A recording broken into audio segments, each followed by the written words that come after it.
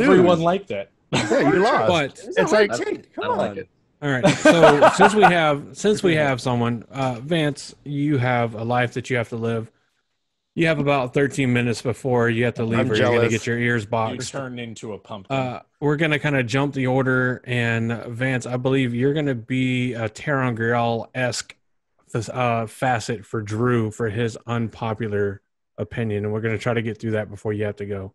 So and by what is jump this, we mean that all of us are going to be out in 13 minutes, and I'm actually just going to cede my time to Drew via Vance. So have fun. Let's hear what Drew has to say. Right. So Drew's unpopular opinion was Jordan had no idea where he was going when he started the story. Ooh. Is that the whole thing? That's the whole thing. Because that's just accurate. Yeah, I mean, that when he sent me that, I was like, bro, that's like, I mean.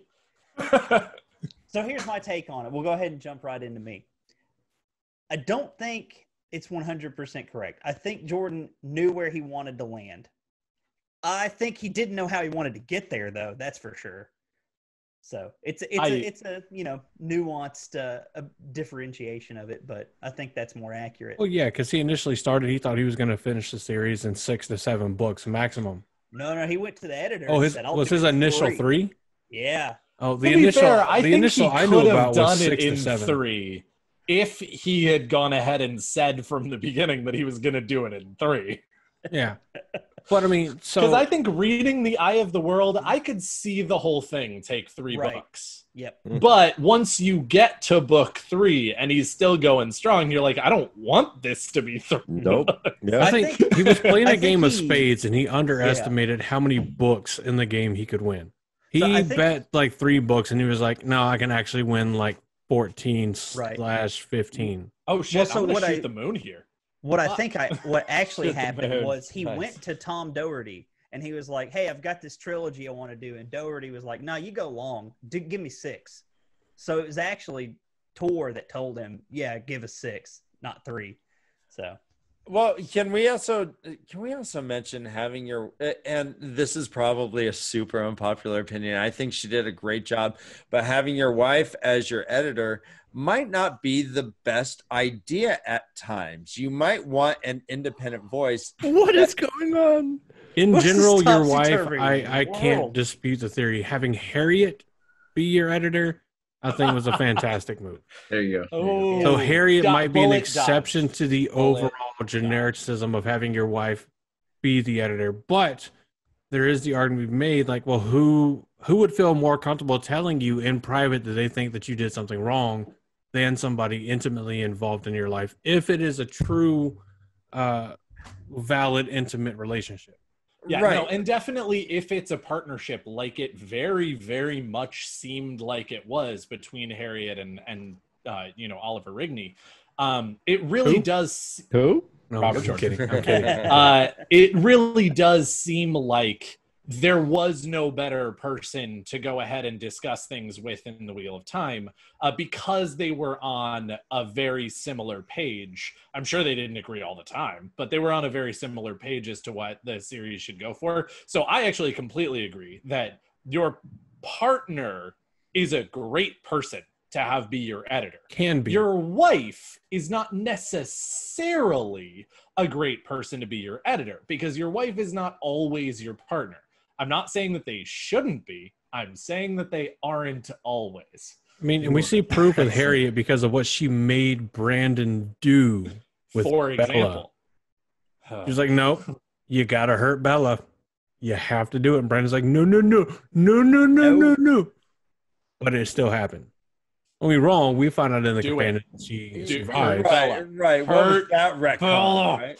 But that wrecks so many people. Like, you love really Bella, whether you realize it or not. You love Bella.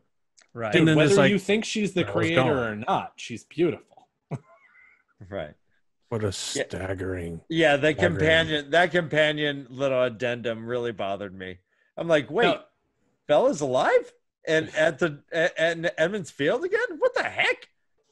To be fair, Oh, going not to just the that, she had actual theory offspring. here, right? So going to the actual theory here, I actually, coming from this world, really very much feel like the Eye of the World is the pilot and or first season of the Wheel of Time. It absolutely is. And I think that, as you already said, and J.K. Rowling, any feelings that you have on her aside, absolutely did the same thing as far as the first book of Harry Potter, where when she was writing the Sorcerer's Stone, she also wrote the battle between Voldemort and Harry Potter.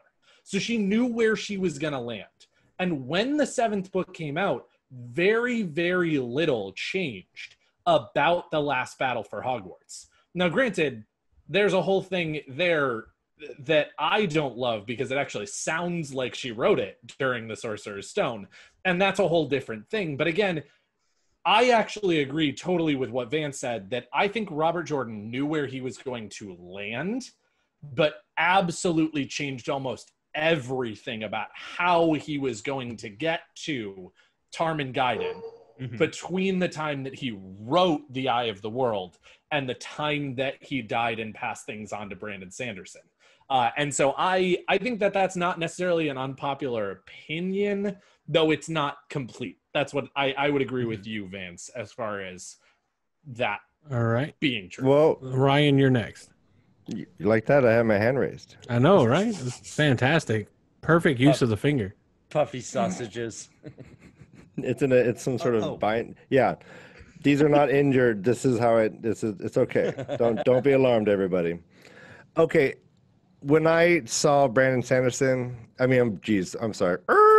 When I saw Robert Jordan at a book signing in Santa Cruz, California, the classic kind of hippie Santa Cruz type got up, and I think he literally might have been wearing a tie-dye, and he goes, "Excuse me, Mr. Robert Jordan, were you ever surprised by where the story took you? Were you ever like inspired by where the characters are going? And do you ever surprised by where?" And he goes, "Hey," he basically shut him up, and he goes, "I'm an Old Testament God when I write. Everything I do is on purpose. I knew from the very beginning what the ending is going to be, and I'm making decisions to how to get there. And I've known from day one, this has been mapped out." And he made it very explicitly clear that, like, literally, this is almost like a vision that he had from the very beginning. Now, when I see the Dusty Wheel and they go through the notes, I do see that there are a lot of changes that seem to contradict that attitude he was showing during it live. Like, that was very dramatic how he said that, and I'll never forget it. He's an Old Testament God. If someone dies, it's because I killed them, is how he basically said it. I mean, let's not forget, I don't mean to interrupt, the simple fact that the framework for what happens, the biggest event of Winter's Heart, we get the guidebook too in Eye of the World. How do you cleanse Sidene? Well, if you knew it was coming and you know what to look for, like Rand definitely didn't, but got lucky enough because plot armor, and he has fantastic people around him, like men that read a bunch of books that are like, you need to do this kind of thing. You know how to cleanse Sidene from the end of book 1, but nobody in book 1 is going to look at that shit. I guarantee you, there's not one single person. There's not 2 single people in the entire world that read the Eye of the World, got through, and was like, in like 7 books, they're going to figure out how to remove the taint from it. But the vast majority of couples got it, though. Only 2 single people, but the vast majority of couples. That's because when you Google how to get right. That's because when you Google how to get rid of the taint smell, like it's one of the things that pops up. But Badger, let's move to you, because I do want Vance to hear the conclusion of thoughts on this topic, at least before he has to dip out. Vance, there's also a DM for you on Discord if you would check Drew that he was wrong, and this is why. Let's go punch Drew in the gonads. Anyway, sorry, Badger, go ahead. I guess I just have like a quick thought-ish, and kind of what on the topic you just mentioned in terms of what's there in Eye of the World. There's definitely quite a lot in Eye of the World that's setting up for future things.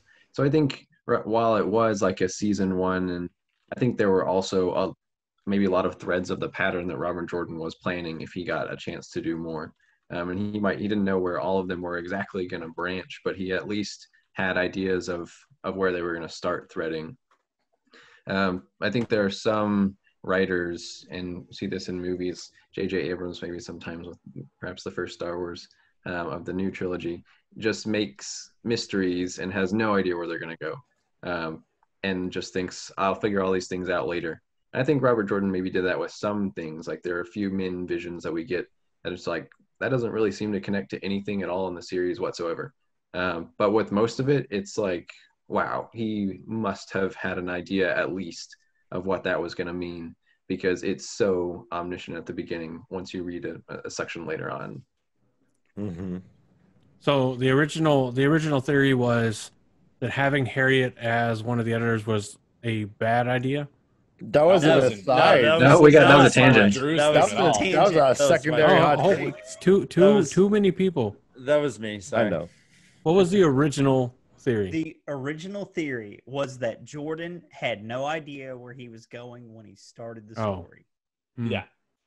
All right. So I think that that's all of something us we can vote actually on. are disagreeing with that. I will throw out there that there are actually a number of things that don't necessarily come to fruition, or that the rules change a little bit between Eye of the World into the rest of the series. But I definitely think that all of us are on the page that at least Jordan knew where he was landing, if not most of how to get there. May not have known the specifics. Or whatnot. Exactly. But he may have, yeah. but he knew exactly. So, yeah. I mean, when you Let's create take a a vote. story like this, you kind of have to know. Yeah. So let's take a vote. If you believe that RJ had no idea where the series is going to end up, go ahead and raise your hand. Don't be shy. So most Twitter. unpopular. Twitter. The most George unpopular. George R.R. Martin is a gardener, but Robert Jordan was an architect. And so George R.R. Martin just kind of sees what grows in his garden and reacts. But Robert Jordan, I think, had much more structure and idea. So let's give it an extra vote. If you believe that Robert Jordan knew where the series is going to end, but was uncertain of the path that it was going to take to get there, raise your hand. Well, do you mean like 100%? Like have it all 100%, like written out? he might have had, let's say, no more than 50% of it figured out, but the other 50% was, let's see what happens with the characters as I write them. So if you think, all right, let's go with this. He knew it was going to end, but he only 50% or more knew what was going to happen to get to the end. Raise your hand. Wait, only 50% or less. 50% or no, less. nope. No, I'm saying 50% or less. more. Okay. I'm saying 50% or more. I think so. And the quick Okay. reason I'll say is because almost every character in Eye of the World is a main character the rest of the time. All right. Sure. So we got 3 out of 3. Now let's say same scenario. He knows what's going to happen to the end, but he only knows 49% or less of how they're going to get there. Okay. Raise your hand. I'm so confused. I don't- wanted to be on the. I think he knew way more going into it. I messed it All up. right. Do So we start over? you're fine. You're so we good. have a 4-2 vote right now. The Robert Jordan knew most of what was going to happen to lead to the end of the Yeah. series. That's me. No, it sounds like it's Where- a 5-1 now. Like an astonishingly amount. that if There's we only knew how 6 much people we- here, and I think Dan voted with me that he knew less than 50%. Okay. I didn't of realize how that you were was gonna voting get to less the than end. 50%. I Okay, was cool. voting Yeah. less.